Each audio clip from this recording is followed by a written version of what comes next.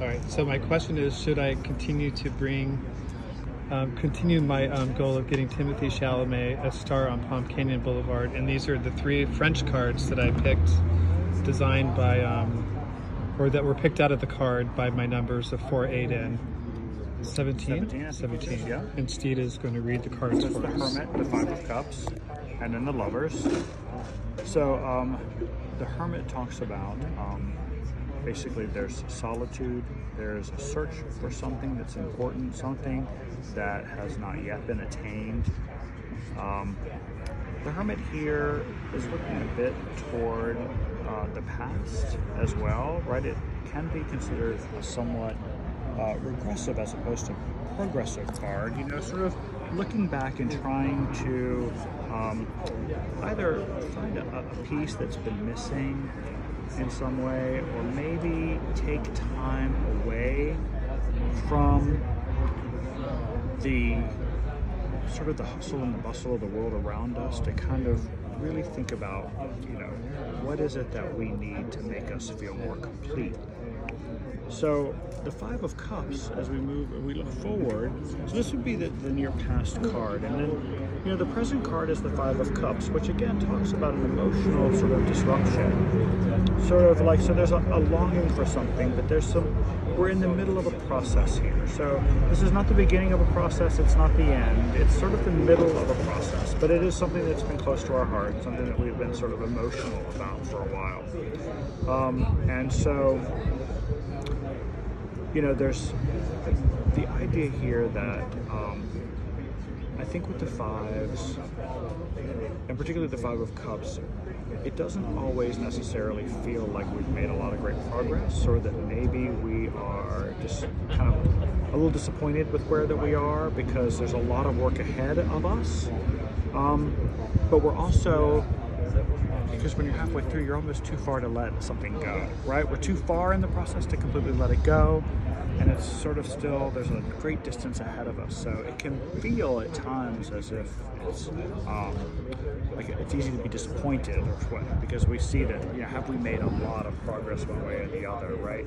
Particularly when we feel like that we're going at it alone, which is how the Hermit could sort of bring. So it's a process that maybe has felt like that we're alone. It's close, it's dear to us, it's causing us, you know, this is something that you probably have that you're emotional about, and that you've put some work into, but we still have a work ahead. There's quite a bit of work ahead to see this to fruition. So interestingly enough, then, I think that we would look towards the next card, which is our future card, and this is the Lovers card.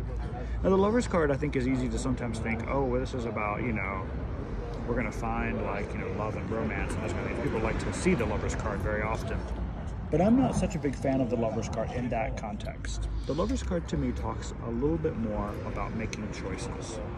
Because if you can imagine, when you have, when we see here on this card, there are 3 people here. There's 1 gentleman and 2 women.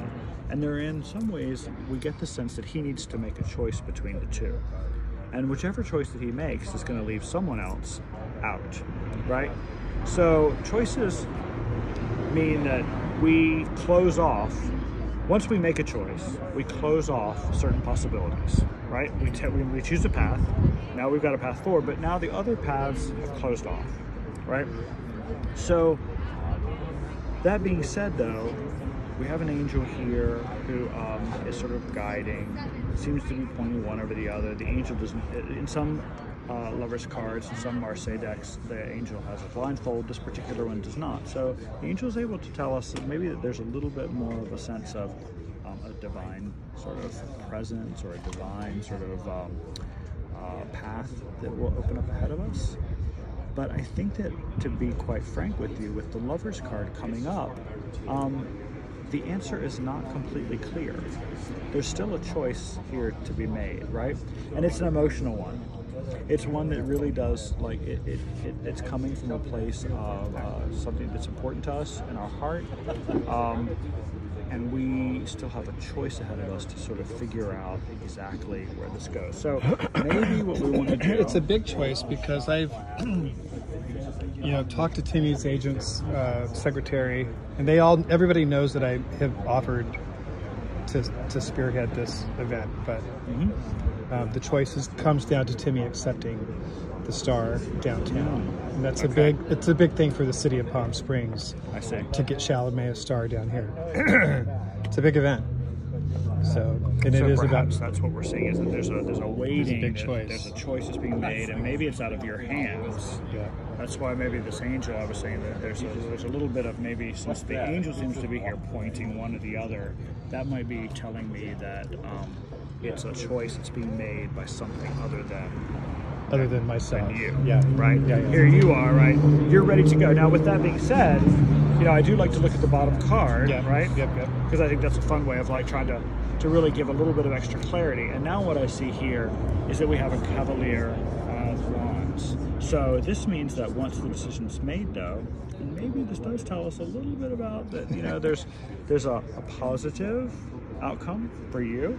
Okay. Because what this says is that after that choice has been made, it's going to be time to get to work and move forward. We have a cavalier here, which is like a knight on a horse, which means that you're going to be able to put a lot of energy. This is also the wands, is the suit of passion. He's got the club in his hand, he's ready to go. There'll be a lot of work to be done, and it's going to be like pounding it out. Right. So that may be able to kind of give us a little bit of an insight that the prediction may be that, you know, there may very well be a good outcome to that.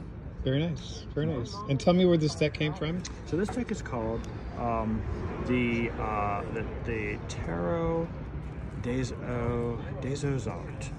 Art. So it is a French deck, yes. And it's And interestingly enough, if I could just say that he had